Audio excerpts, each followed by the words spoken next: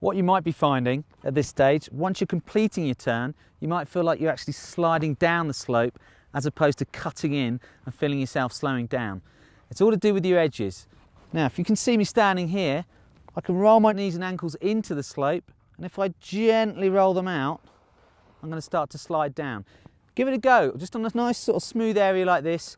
Roll the knees in, and then gently let the skis start to slide down.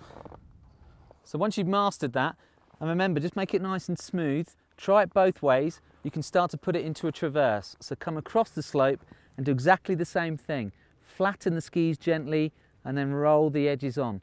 But think about going around a corner on a bicycle. You don't just lean the bike over and quickly go around the corner and then come back up. You're going to gently and progressively roll those skis flat and then gently back onto the edge and try and get used to feeling the difference. So I'm going to start by traversing across, flatten the skis, then feel the edges.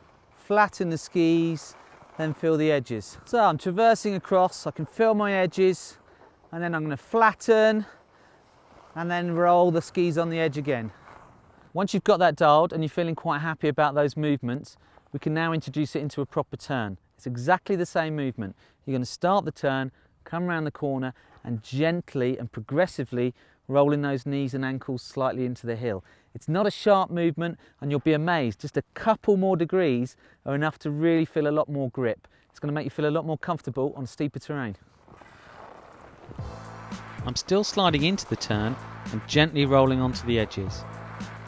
It's a progressive movement as we roll onto the edges and then flatten the skis to start the next turn. We then gradually build up the edges again and turn uphill to control our speed.